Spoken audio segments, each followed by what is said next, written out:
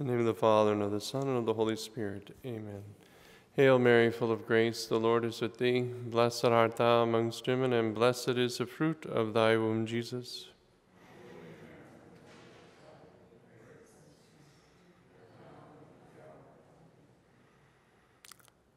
Our Lady, Mother of the Church, Saint Joseph, our patron saints and guardian angels, in the name of the Father, and of the Son, and of the Holy Spirit. Amen. In the Gospel today, we hear the story about the woman who was suffering from a hemorrhage and how she said, "If only I can touch his cloak, I shall be cured." And how she just touched the hem of our Lord's garment and healing power came from our Lord and cured her of her very serious illness. This has always been used by the Church as a justification for the use of sacramentals, that, that we can use objects that are either blessed by the Church or associated with some holy person, like relics, and touch to this holy person who is known for their sanctity, and they are able to bring, if the person, using it with faith, can be used by God to work even great miracles and give grace to those who use them. We also hear in the time of the early church where they would take just handkerchiefs and different objects, cloths that they touched to the apostles, and they would take them to the sick and other people and touch them to them and heal them of their illnesses. So we see that God does use these other types of mediation, even an object which he has been blessed by the Church, which has the impetratory power of the Church to convey a grace to those who use it with faith.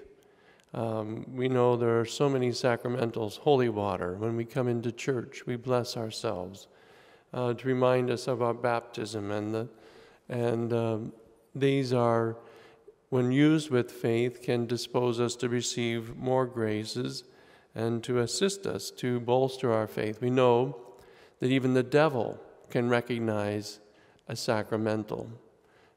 St. Teresa of Avila many times would report that when she was tempted or troubled by the devil, she would sprinkle holy water and the devils would flee. Obviously, there was some quality that holy water has that is added to it by the blessing of the Church, that regular water does not have any effect on someone who is possessed or on a demon. So we know that they have received some kind of quality by being blessed.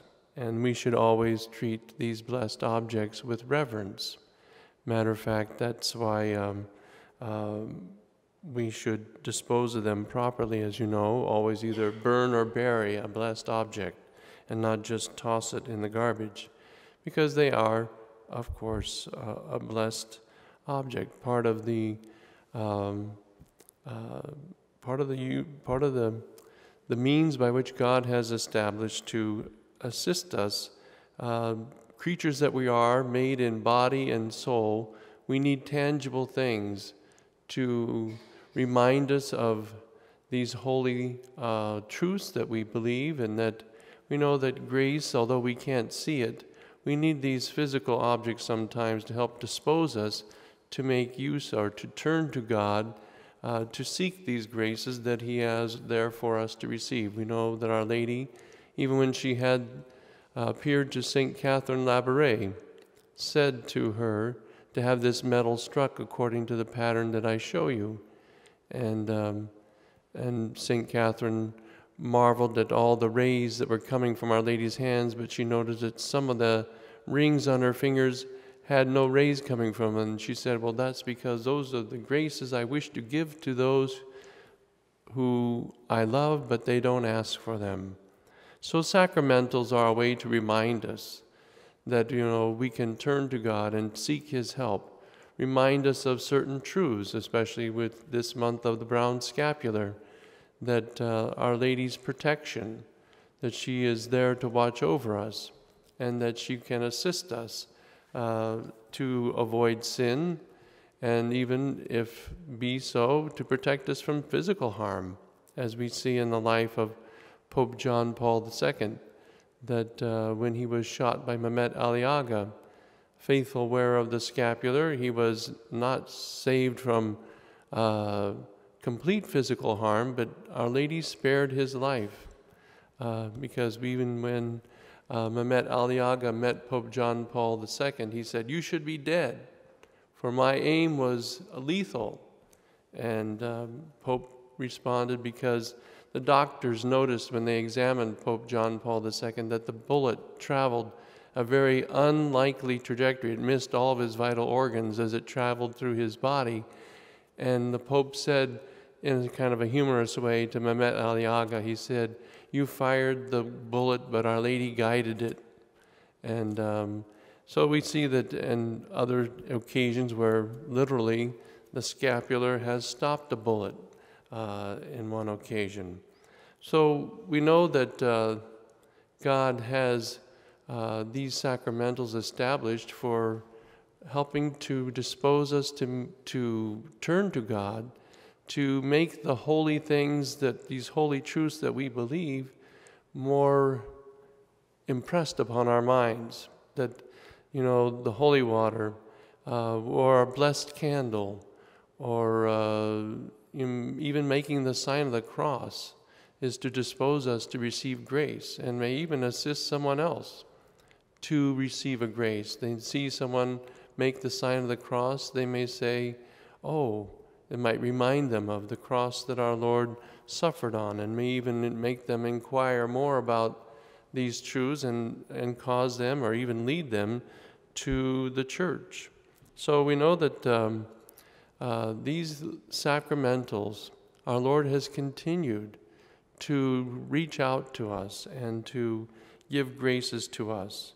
If only we could touch the hem of his garment. He has, in one sense, given us many other ways. He's multiplied through these sacramentals ways in which we can reach out and touch, in a certain manner, Christ in his love for us.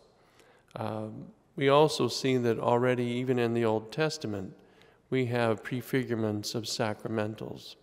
Of course, we know the story when the Jews were wandering in the desert, how they were bitten by poisonous seraph serpents because they were unfaithful to God, and out of a punishment he allowed them to be afflicted with this epidemic, you might say, of poisonous snakes. And of course, we know, as a way of healing people who were bitten by these serpents, they made a staff and mounted on it a metal image of these serpents that were biting them, and whoever looked upon this metallic serpent would be cured of their poisonous bite. Obviously, it was an image. They weren't worshiping it, but out of obedience to God, when they used this with faith and turning to him, he would grant them a grace, a physical grace of healing. So today, as we contemplate the many ways in which God manifests his love for us, we should especially look to God and thank him for these sacramentals that have come to us through supernatural events. Many of them, like the miraculous medal, the brown scapular, have been given to us by visitations by Our Lady herself. Others were instituted by the church in the first days of the church, holy water, and different things like that. The great sacramental, the rosary, has such power today that we must make use of these means. We have the great sacraments, which give grace by the very fact that we receive them. And whether we're disposed or not, the grace is given. Whether we make fruit of it is depending on whether we are properly disposed and are in the state of grace. But with sacramentals, we're disposed by the by the faith that we have, and by the church granting to it some of the treasures of the graces that God has given to the church. That he has given the church the ability to bind and loosen.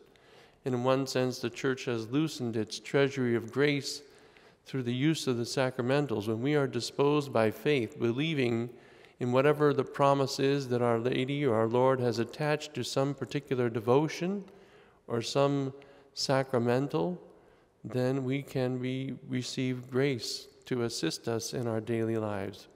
So let us make use of these sacramentals.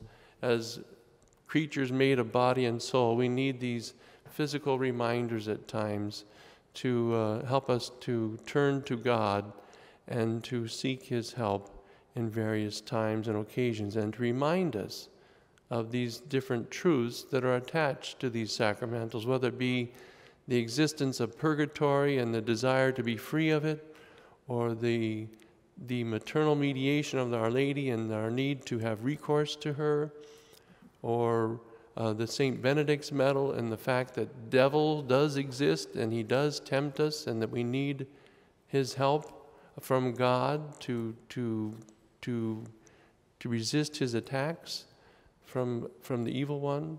So let us thank God for these different means by which he manifests his love for us. In the name of the Father, and of the Son, and of the Holy Spirit, amen.